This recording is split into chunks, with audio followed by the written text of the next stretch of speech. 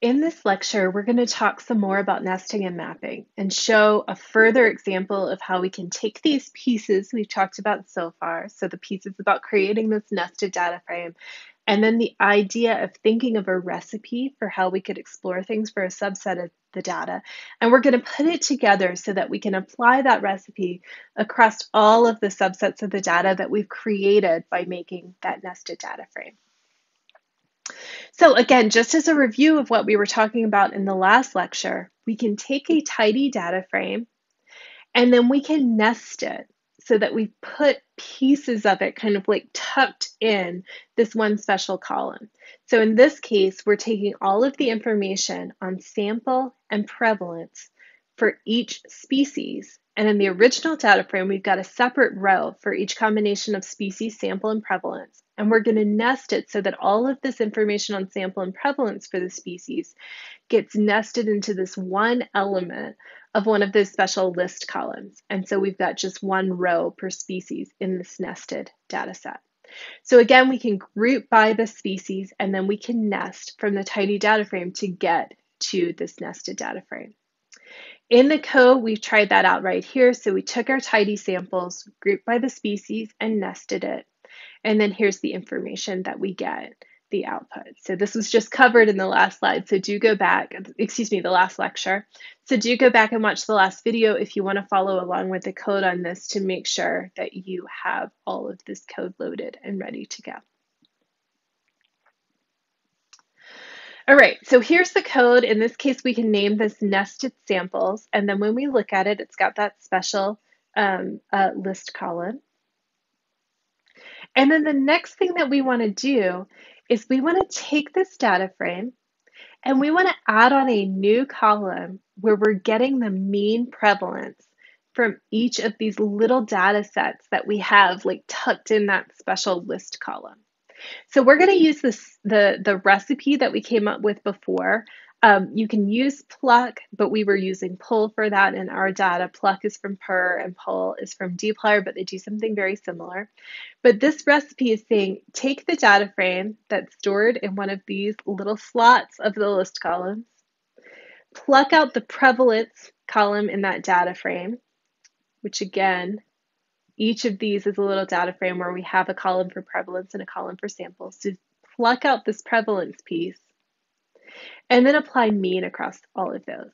And then what we'll get is we will get a new list column where each of these little values will be a list with just one item, just one vector length 1 that gives the mean prevalence for that particular species.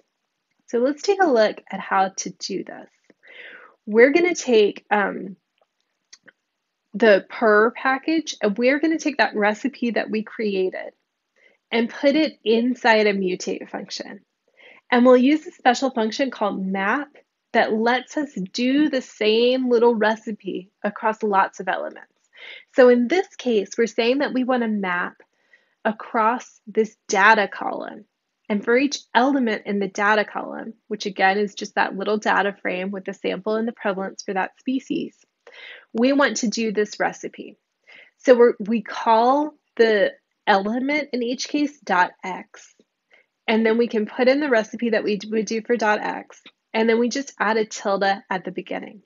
With these map functions, there are a few different ways we can express that. We'll be focusing on the formula interface for doing that. And so that will always start with the tilde.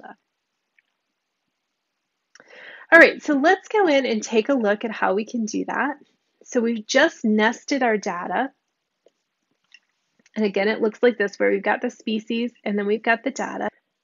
All right, let's actually name this nested samples, maybe. Run that, and we can take a look. All right. Oh, forgot to do the nesting. There we go. All right, so we have this now where we have it nested. And we're going to use mutate to add on a new column. So just like with a regular data frame, if we want to add on a new column, we're going to do it with mutate. But in this case, to get that, we're going to map and do a function where we're taking advantage of each of the pieces that are stored in this data frame. So let's name this mean prevalence equals, and then we'll use the map function. This comes from per, and it lets us take a certain column and it'll go across each element of that. And we'll look, there's some other types of map functions too that will let you go across lists or go across vectors or all of these different object types, but it's going across each element and it's going to take the little recipe that we give it and apply that to each of those elements. So we're going to map through, and we already looked at how we would do this with one set. We said that we would take the data frame, if it's a subset with just one species, pull out the prevalence column, and then take mean. So that's the same thing that we want to do here. We want to do it to the data column and to each element of that. And then we're going to use that tilde because we're doing this formula interface where we give it the little recipe for what we want to do. Now, the only trick here is that if we want to refer to one of these elements that we're working with in the data from the data column, as we do our little formula here, we'll do .x to refer to that. So we want to take that data frame, and then we're going to want to pull the prevalence column. And then last, we want to take the mean of that. So I can clean this up a little bit so it'll be easier for us to read. And now we can run it. Oh.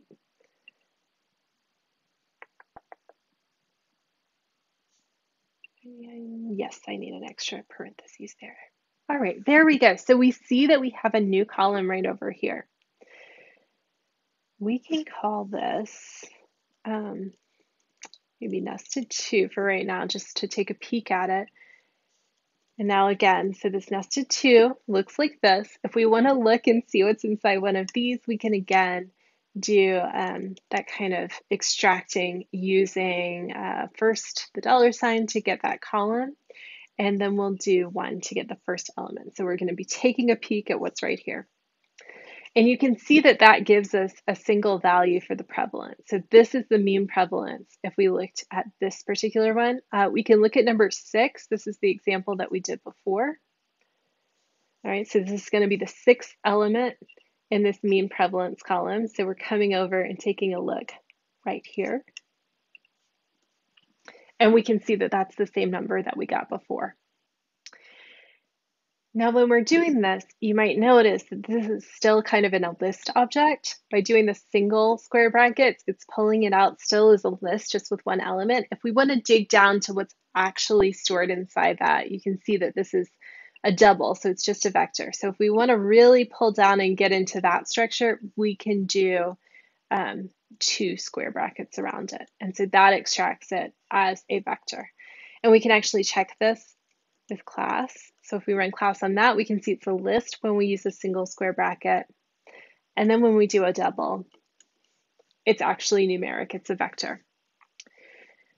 So as a note too, we can use the same kind of idea. If we looked at our nested samples, again, that's before we add this new column in, and we've got data right here. We could use the same idea to extract out one example here to kind of build up our formula that we want to use. So let's try doing that. If we take nested samples and we want to pull out just this first one, then we can do $sign data to extract just this column. And then we can do that double square bracket with 1 to pull out just the data frame right here. So we can take this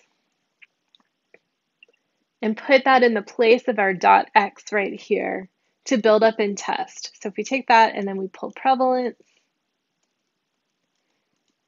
and then we do mean, we're getting the value that we expect. So this is a way that you can use, again, to help kind of build up the formula that you want to use right here by taking out just one of those elements and checking to make sure it works here, and then just taking out this piece and replacing it with .x in your map up here. All right, so now at this point, we've come through, we've added this new column, and tucked inside of each of those is this value for the mean prevalence for the species.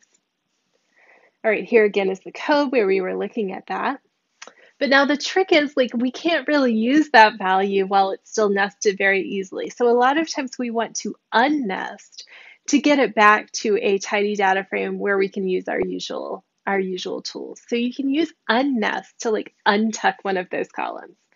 In the case that we have right now, where we've just got a single value in the mean column, let me go back and show a look at that. So this mean prevalence, each one of these is a vector of length 1 where we've just got one value. This will be very easy to unnest. We'll still just have one row per species. This will just extract it so it's not in a list anymore. So it's just a normal column. If you have something with multiple things, then we might actually get more columns back again when we unnest. All right, so let's take a look again. Here's kind of a cartoon idea. This is what our data frame looks like right now, where we've got mean prevalence, but we've got it nested where each of those elements is still kind of like in a list. And we want to pull it out, so we've got a normal column for that. So we're going to use unnest to pull out this particular column. You used to use unnest just with the name of the column, and now I think we actually need to specify a calls parameter inside that. So let's see. Do unnest, and then calls equals, and just mean prevalence. So you can see that in this case, it has kept the data kind of tucked in that special list column, but we've unnested the mean prevalence. And so now we can go on and we can use this as we would a normal column. So here's the example in the code. Again, based on some changes recently in some of the tidyverse and per functions, I believe you need to have that COLS, this argument name, before your column. And then you'll get the column extracted. So if you wanted, you could do everything from pulling in the initial data all in one long pipeline. We've kind of broken it into some different pieces, but you could put it all like that. So this is using that accessor function to get out just the sample piece from the data, then changing it into a tidy data frame by converting it to a tidy frame data frame, bringing in the row names into their own column, and then pivoting to get the sample information down. Then doing the nesting and a mutate with map to take advantage of that nested data to get some information out. And then finally unnesting, and again, with the recent change, you would want to put calls equals before the mean prevalence. All right, so far, this might not seem terribly exciting because we're really doing something that we could have done with group by and summarize, as I showed in the last video lecture. But the reason we're going through this process is, first of all, it's pretty simple and straightforward to think of this idea of just taking a mean of a column that exists in a data frame. But this process is really something that is much more extensible than the idea of using summarize. So you can really do a lot of different things with the values you have in the list column, and perhaps even more helpful, you can use functions that give you output in a lot of different formats. So with summarize, a lot of times you're really limited to things where you're going to get one output value. So for example, the mean value from each of the values that you group by and summarize by. But there are going to be a lot of cases where you might want to use a function where you get out more stuff. So this is an example of what we just did, and what we got out was a length 1 vector. So that's very easy to imagine as something unnested, and it's really, pretty much the same thing, just that level of nesting. We might want to do something, though, where we get out multiple values, like the number and the mean. It's hard to imagine how to do that with that group by and summarize, but it's very easy to be able to do it when you're putting your mutate output into that list column idea. And then you can unnest and you can extract that and get separate columns for each of those things that were returned by the process that you did with the original data to get these types of data frames. And you can also get larger data frames. So you can get ones that are quite large from the process that you do, and then unnest them to get all of that information later. So it turns out it's a very flexible framework for doing a lot of things within these groupings in your data. So one example that we could look at is doing the Shapiro test. So when we do a Shapiro test and we tidy it, we don't get a single value. Instead, we're getting a one row tidy data frame. So let's take a look at doing that.